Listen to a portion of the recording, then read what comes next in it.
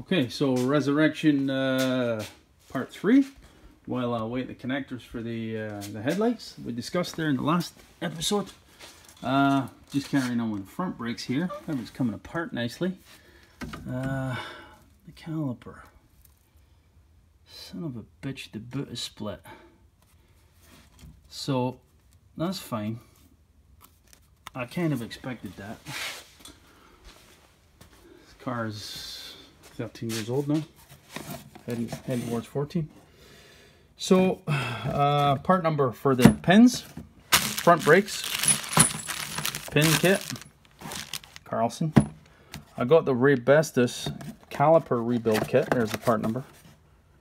Again, this is for the front, of course. It's a 2007 model. I can't say for sure they're all the same, but certainly as a bracket we use that are the same, but I don't know. I don't know for a fact. Oh, made in China, unbelievable. So here's the rebuild kit.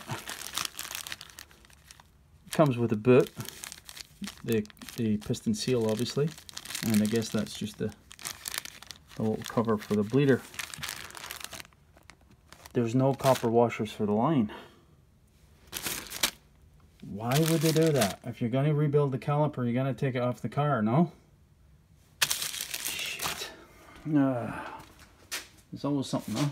I'm digging through my rubbish bin here with odd bits and pieces that I've bought over the years and never used. One time I bought a caliper and all I used was the frame. I never used the caliper. So I had two seals. Brand new.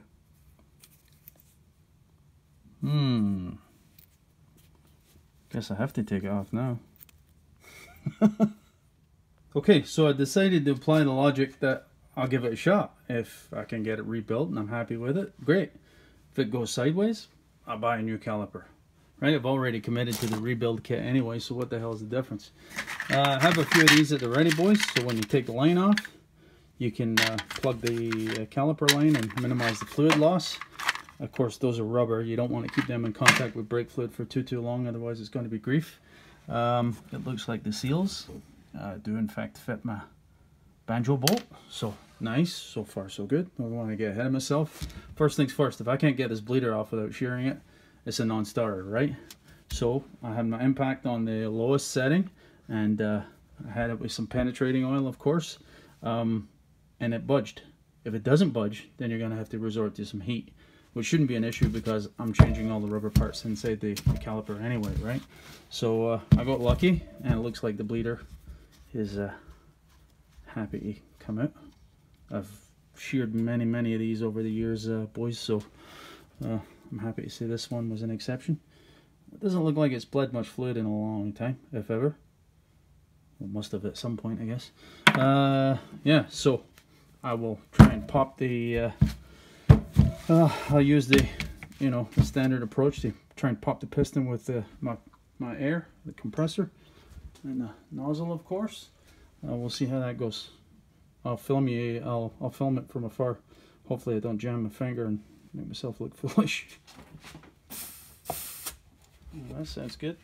That's good. So far so good. Yeah.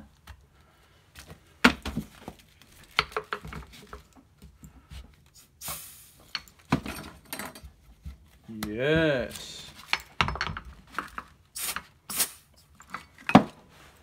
Make sure you've got your safety specs in, though. There'll be some residual brake fluid, which is likely going to be uncomfortable in the eyes, I would think.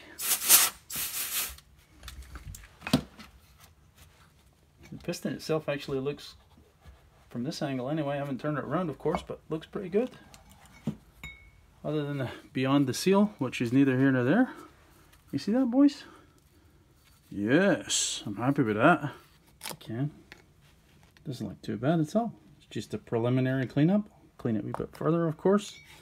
Looks good. See if we can get that seal out. The camera in situ, I'm not sure.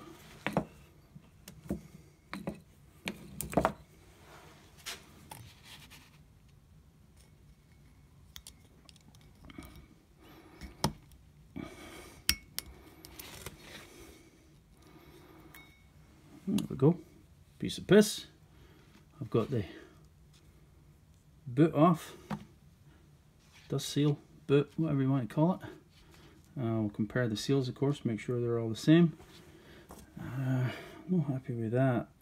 That looks like it needs cleaned up, definitely. That could be a potential issue. Put it against, pressurize it. Slowly let it come to the back side of the caliper.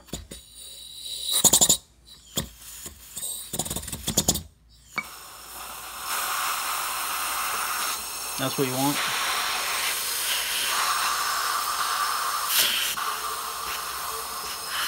Keep just enough pressure on it to keep it inflated, but not enough to blow it.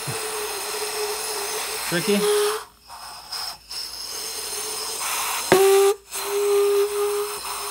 That's it, it's seated. Keep some pressure on it and then push against the caliper, the piston. Twist it as you release the pressure. And all the seat. Okay, so there's the caliper all back together. I'm pretty happy with that, boys. I think it should be okay. Piston's all back in. You see the piston was in good shape. The seal, the piston seal and the dust boot are all in position now. Tricky to get that in position, I'll tell you. Very tricky indeed. There's a couple of different techniques.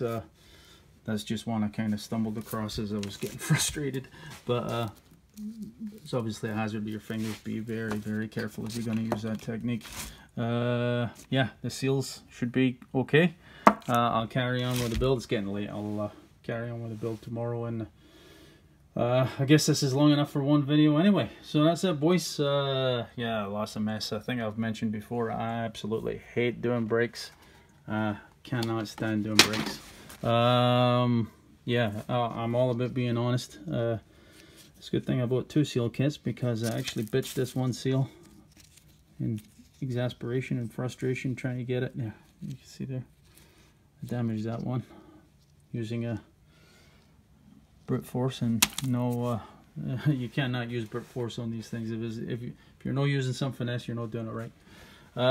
Yeah, so that's it. I'll call it a night. That's long enough, boys. Right, that's it. Cheers.